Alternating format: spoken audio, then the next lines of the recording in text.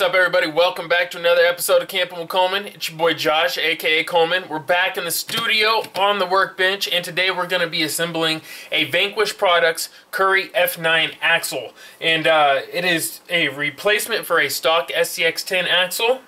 I've already assembled a rear axle, and today we're going to be doing the front axle. I did not do a video on the rear axle because it's pretty straightforward, and once we go over the front axle, if you can assemble the front axle, then you should have no problems doing the rear axle. So we're going to take that approach, but the first thing I need to do is kind of clean up here. So this here is my hardware kit. This is from Team K&K, and I'm going to set that aside.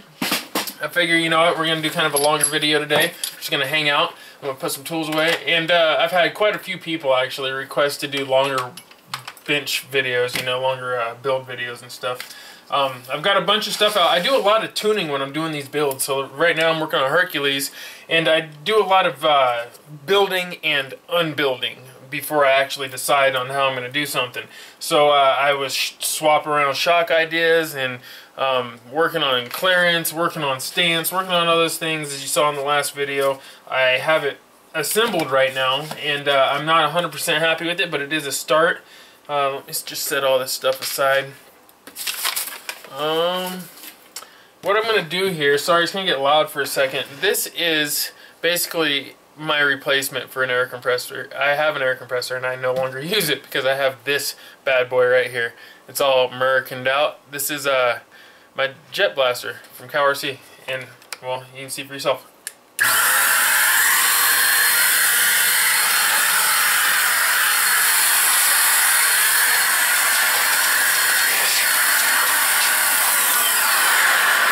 Basically, I do that every time. Whoops.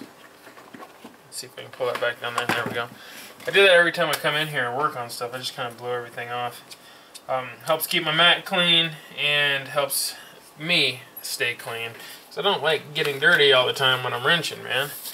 I mean, I don't mind it, but if I can avoid it, I try to. So, set all those aside there. Let's go ahead and go over the parts I'm going to use to assemble this axle. Start with some of the smaller parts here. 12mm hexes from Vanquish Products, gray ones. I've already gone over all these once in my unboxing video, but figure I'd go ahead and refresh you guys a little bit. These right here are servo clamps from Vanquish Products. These right here are the servo mounts from Vanquish Products. Boom. And this right here is another servo mount from Vanquish Products. See that there? Alright. And we have internals here. We have the heavy duty bevel gear set from Axial. This is 38 and 13 gearing. We have the SCX10 VVD HD axle shafts, or CVD axles from Vanquish Products. These are super sexy, actually. I really like those. Set those down here. Then we have our Axial SCX10 8-degree knuckles from Vanquish Products. Right. Then, of course, to go with those, we have the Axial SCX10 8-degree C-hubs from Vanquish Products as well. Then, last but not least here, we have the Vanquish Products Currie F9 axle housings. These are just beautiful. And we will go ahead and get these assembled. I'm not sure if we'll do it all on video, but hey, we'll at least start and do a little hanging out, a little wrenching together. I'm not going to lie, I might be low on my bearings here. Got some bearings throw in there, definitely set those aside. Not sure if I'll have enough or not, we'll see. But let's go ahead and just start cracking this open, man. That's my favorite thing to do, is open packages. So let's just open these packages up and get to the goods.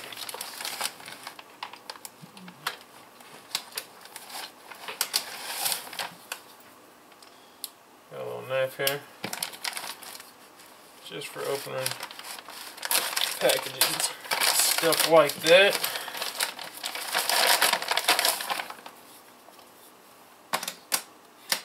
Go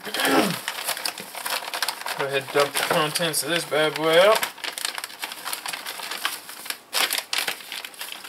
Doing so, throw away the extra garbage. Alright, here's the instructions. We're going to use those. I know a lot of guys are like, I don't need no instructions.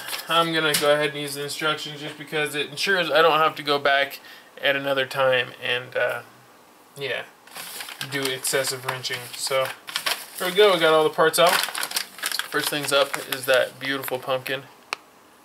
Yeah, see that there? Just gorgeous.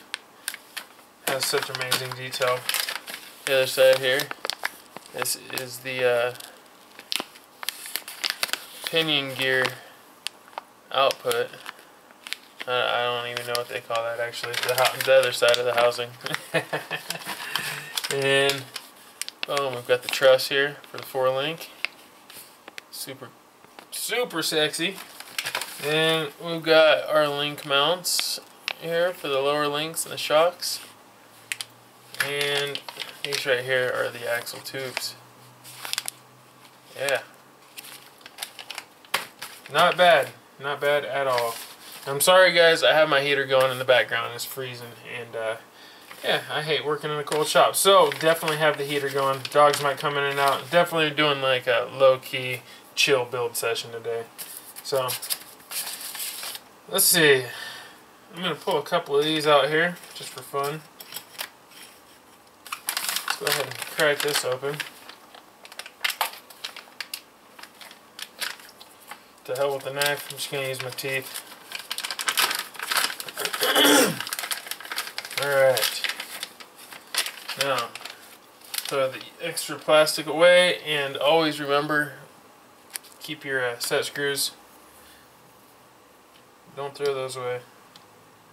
Set that out there. You guys probably want to see that, don't you?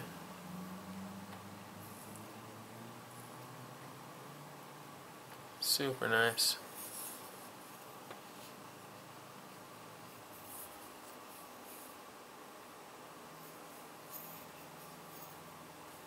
Just seriously amazing detail on these.